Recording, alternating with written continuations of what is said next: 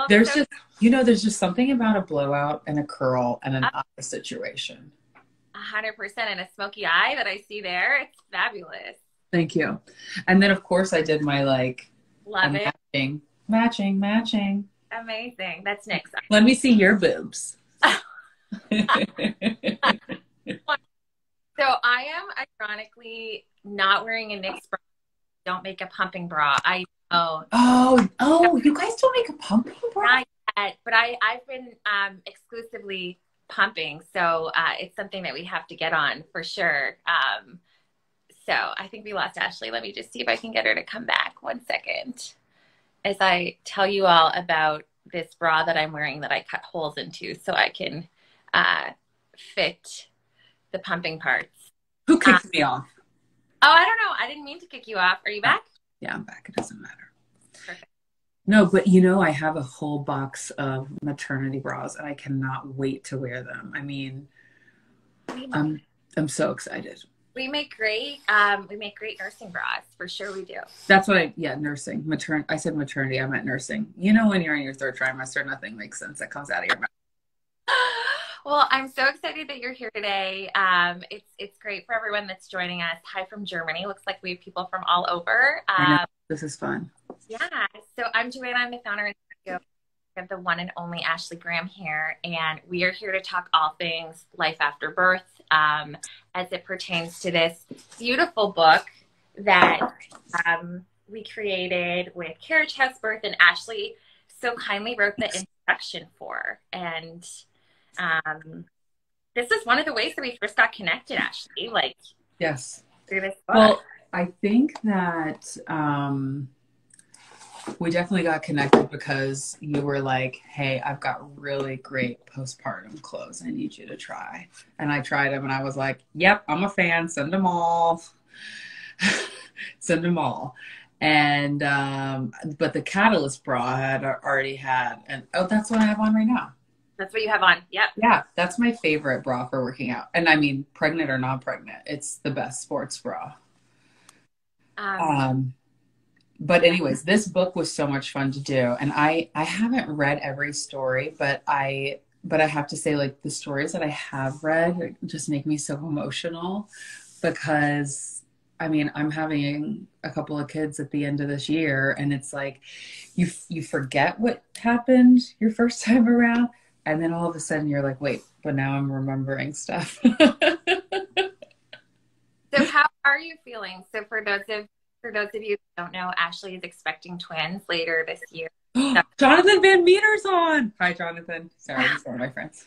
No, it's great. Hi, Jonathan.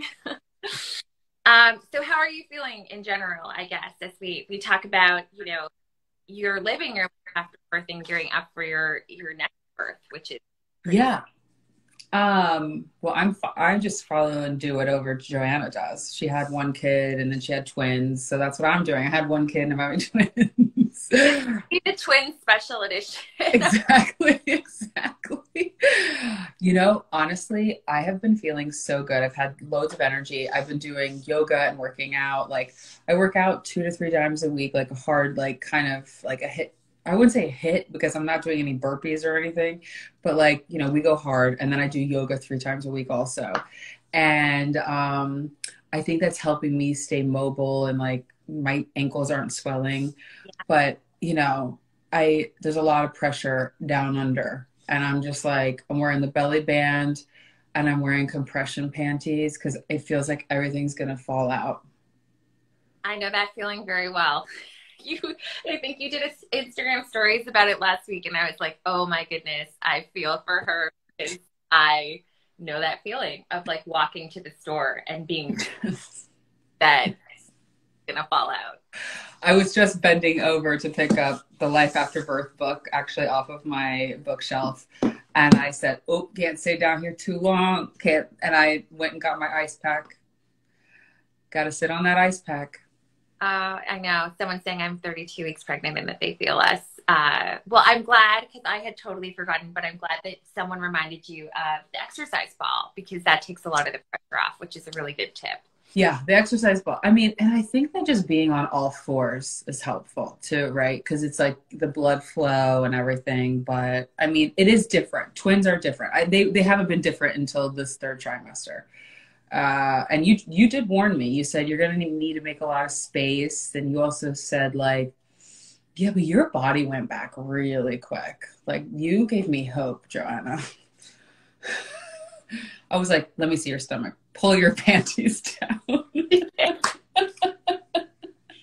It's like, sure, I'll show anyone else. We're like in the middle of glam, and I'm like at this photo shoot, and I'm like, let me see your stomach. The human body is a really incredible thing. Like it's amazing to see the transformation that happens, you know, both as you prepare to have a baby and then during birth and then back as well. It's really something else. It really is. You know, it's a beautiful thing. That's why this book is so cool, because I think that if this book was there before I gave birth to Isaac, it would have given me even more calmness and peace. Like, because you don't know what's going to happen after you pop a kid out. You don't know what, you know, what you could go through, not go through. And people think they're doing you a favor by not telling you everything because they don't want you to get afraid, like be afraid or something. But I feel like there's something in being like over prepared and that being bad, but then like also kind of being underprepared isn't good either. I agree. There's got to be a balance somewhere, but I do find that too. Some people don't want to tell you things because they're scared it's going to freak you out or something. But then you end up discovering it on your own. So Yeah. Yeah. I wanted to ask you, in your postpartum experience with Isaac, what was the biggest surprise for you? Like, what was one thing where you're like, wow, I did not expect it to be like this? I really didn't understand the adult diaper situation. I just didn't. I knew that I was going to be bleeding down there. I knew that I was going to have to wear like a, you know, like a big old pad. But I didn't know that it was like I was going to be wearing diapers I was wearing them for 4 weeks. And like the blood clots and you know, the first poop, the first pee. I feel like those things are scarier than giving birth itself. I remember my first poop, honestly. I was sitting on the toilet and I just started praying out loud. I was like, dear Jesus, give me the strength to push this out. Dear Jesus, please don't let this rip everything else out. And it was like, and it was actually fine. I just got a care package from someone and they sent stool softener. And I was like, see, these are things that my mother would have never thought about when she was giving birth to me, to take a stool softener. It's true. I feel like the landscape has come so far. They have all these. I'm sorry I'm talking so much about poop, but No, you know, that was my shock to the system. yeah, no, that's a good one. That was shocking. What was yours? I even though people told me, because we were making nursing bras or maternity bras and we'd done a bunch of focus groups and everyone had told me how challenging breastfeeding can be, I did not appreciate or understand it. Like it was mentally one of the hardest things that I've ever gone through. And that was a big surprise, especially being, I don't know how you feel, but like I'm a bustier person. And so I always just equated that as it would be like natural or Right. It was pretty tough. So that was a pretty big shocker for me. Yeah. And when milk comes in, oh my dear So Lord, painful.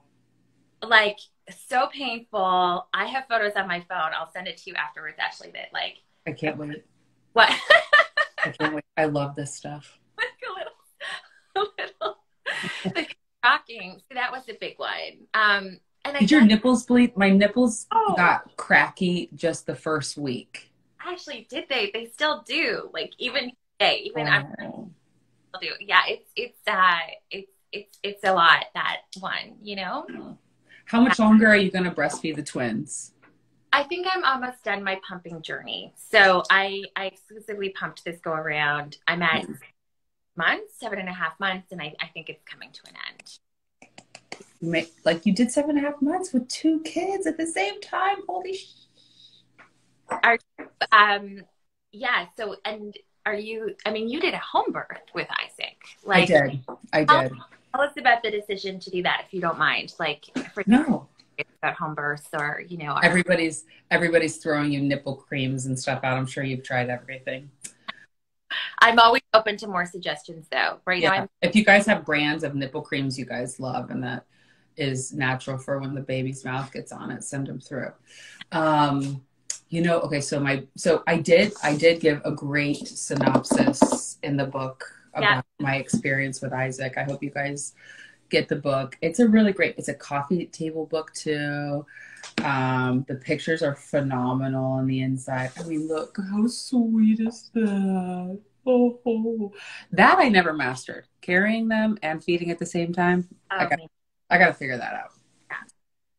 yeah. So I decided at 33 and a half weeks to change my whole birth plan. And that is like a huge no-no, especially like in New York City, like doctors like won't even take you.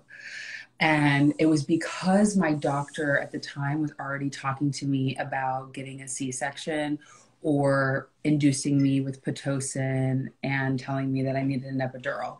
And I had explicitly told him, I don't want an epidural. I don't want you to induce me. If I go over a week or two, I'm okay with that.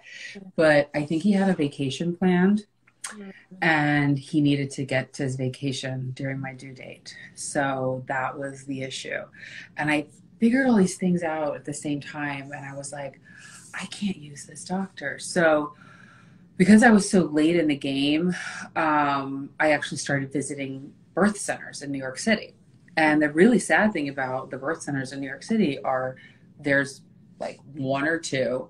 And there's one that's kind of close to my house, and the kind of close to my house is like 45 minutes away. And it just was, it felt like when I walked in that I would have been more comfortable at home. Yeah. So I made the decision to do it at home, but then I had to find the right midwives and what midwife is going to take me at 34 weeks. And I found these amazing women. They're called, midwifery, I don't know. Their names are Kim and Kat, and they're amazing. Kim Sun and Katerin Nunez. And they are these phenomenal women who I'm now doing as well. And I'm just... Oh, wow. I'm so excited because it was such a phenomenal experience. Like I didn't have strangers looking at me. Nurses weren't coming in and out of my apartment. Like we had the lights down, cool, chill music. Justin made a lamb stew while I was screaming bloody murder. The pain is very great. I mean, everybody talks about how bad it hurts, but it hurts.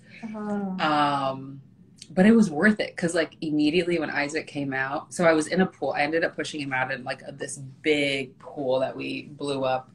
And it was my midwife, my doula, and Justin and I were all in the pool. And I was kind of like leaning back, like pushing, and like I could feel his head coming out. And did you feel your baby's heads coming out? I did. Yeah, I didn't have drugs either with, or like, an epidural or anything. But I felt it. Yeah, I felt it. Yeah, exactly. And it's really cool to feel their hair because all of a sudden you're like, oh, it gives you this like ammunition to like keep going. So I was like, great. So literally like I was pushing and then my midwife said, stand up. And she kind of coaxed Isaac's head out a little bit. Like she like did some, and then I stood up. And so I was standing when I pushed him out all the way in the pool. But I remember sitting there with him on my chest and it was so beautiful. Justin and I were there. We were in this pool of blood and vernix. And I looked at my midwife and I was crying, thanking them that I could do this at home. It was such a beautiful experience. And then I said, I can't wait to do it again. And they started laughing because I was like clawing the walls. I was like, help me. That's how bad it hurt. And then immediately after you're like, let's go again. Yeah, it's funny because everybody talks about how like quickly you forget it. And like for me, it was like instant. Yeah, so cool. And was there ever a moment that, like afterwards, I guess it must have been so intimate, right? Just you and your family at home. What was that like? Yes. The aftercare was, so Justin and I, we really, like, we thought we needed a ton of help. And I think that having the jobs that we have, like we were able to actually take off, and we didn't leave the house for 2 weeks. Oh, It was amazing. We had midwives coming in to check on me and baby, and it was just like these or these like surreal 2 weeks that I had begged my mother, please come help me before I had Isaac. You're gonna have to be there. You have to set everything up for me. I don't know what I'm doing. I've never changed a diaper before in my life. And she's like, Ashley, you are going to want a couple of weeks alone with your husband and your baby. And I'm so glad. That was like some of the best advice that she gave me, because those were 2 weeks that Justin and I still go back and we say like how we treasured like just having that time. And then and then real life starts kicking in, and you start to get into a schedule, whatever, and you start to like, my mom came in and would like, take the baby for a couple hours while I could like go to the gym or whatever. But the diaper was a big deal. And then I had to come up with a system next to my toilet where I was like, okay, this is what's going to wash me. This is the diaper. Then I had like pads in the freezer with lots of witch hazel on them. And I would put that in my pad. Like that system felt like it was harder than changing a poopy diaper, taking care of myself alone. yeah, for sure. Well, while taking care of a baby, right? Like the two things going into it. Yes. Yeah, tandem. I can't imagine now I'm going to have to do me and two babies. It's different for sure. And like, how has, because you've always been such a huge just advocate of really leading the charge around body positivity and all those different things. Like, how has your relationship with your body changed after your birth experience? And like, do you know what I mean? Has it changed? Is it the same? So we talk about that identity a lot in the book as well. Yeah. I think it's like, I feel like to say that your identity around your body after birth, like it has to change. Like you've created life, you've pushed life out of you, whether it's a C-section or vaginal, and now you're having to take care of that life. And you kind of, for me, in my experience, like I just didn't care anymore about my body. Like it wasn't about like the external, it was more about the nutritional. Like, what am I putting in it? Because then I started breastfeeding right away. And it was less about like, it was more like functionality. Like my body was now like a functioning aspect of my life that I needed to take care of for my baby. I never lost the baby weight. I kept 25 pounds on, and I got pregnant again right away, obviously. Well, I guess not right away. There's women who get pregnant way quicker than I did. I know so many. It's like, wow, bow down. You guys are awesome. But there has always been this tug and pull of acceptance, right? And it's a daily conversation with yourself. And I think that when I got pregnant is when I had to really amp up my affirmations and the conversations with myself, because my body was changing so rapidly. And I don't think I started really feeling myself in my first pregnancy, until the third trimester, because I didn't like how my body was just rapidly turning into something that I had no control over. And then afterwards, I think that I had Isaac in January, and then we all had to go into lockdown in March. So it was like my body wasn't a priority, as far as like, I didn't have to be in a swimsuit in a couple of weeks. I didn't have to, get down because I had a lingerie shoot in 2 months, like those things weren't a priority. Because my job had just like done a big shift like everybody else's. Yeah.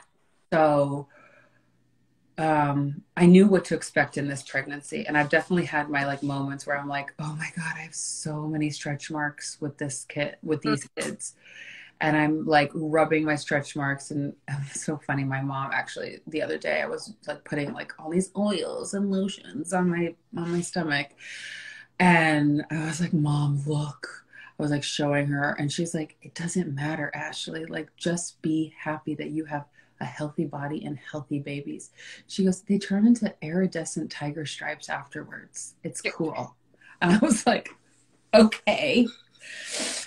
And she's 57, and she showed me her iridescent tiger stripes, and they were like barely there, and she doesn't care. So it's like, you get a little smack in the face from your mom every once in a while, or at least I do. Puts a different perspective. Give yourself a little bit of grace thanks to those like our like parents that have gone through before, which I think is so important. Yeah. But we women, we put a lot of pressure on ourselves. We really do. Yeah. And I think that's something also that we talk a lot about publicly is all of the pressure to like be perfect at everything, like be perfect at breastfeeding, be perfect at parenting, be perfect at the diaper changing, like this pressure to kind of enjoy every single moment, even when it's hard.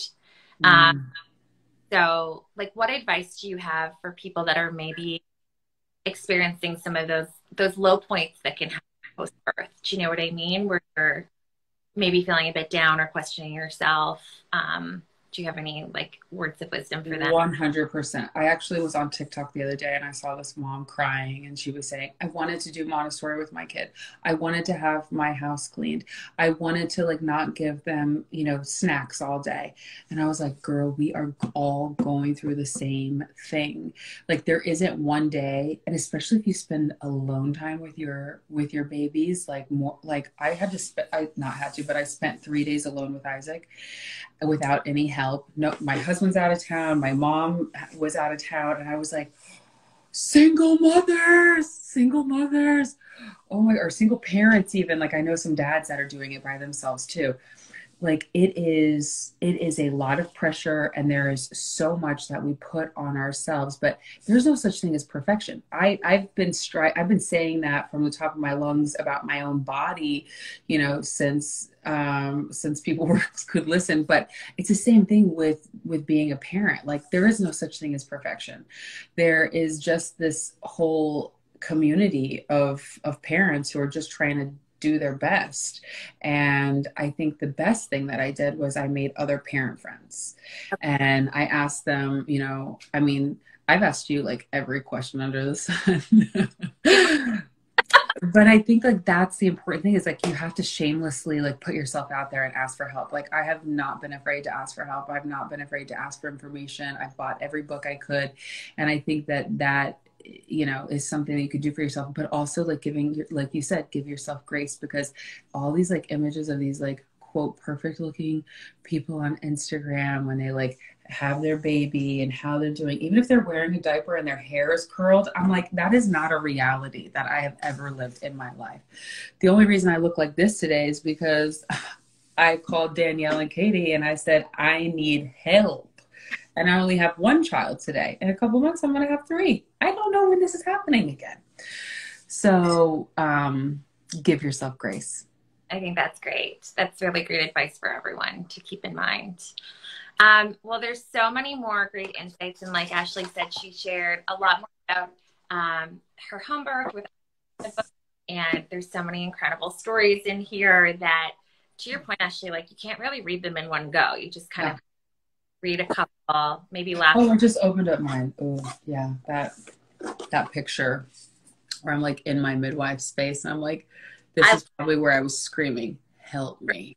For sure. It's such a powerful image. And thanks for, sharing something that's so deeply personal and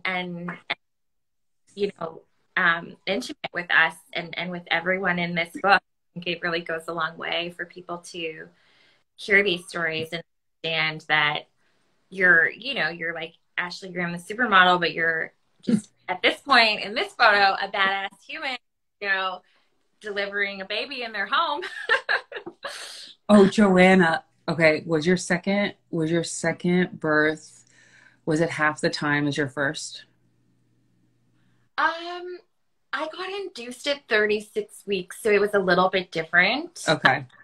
What I can tell you is that both of my, a twin pregnancy, both of my girls were born within 10 minutes of like total babies. So it happens fast. Okay, that's what I'm kind of hoping for too. Because everybody's saying like, well, not everybody. Every pregnancy is different. Every delivery is different. But like your second one, like it's half the time of your first or something. I don't know. I think it can go, I think it can be a lot faster. So keep that in mind. Like, you know, keep the pool full. Maybe for stew. Tell Justin. Maybe he can make like a pizza pocket or something. Yes. Oh my God. Oh my God. It's so good to see you. So great to see you too. Yeah, thanks again. And thanks for everyone for joining us. And we have a fantastic day. Bye. Bye.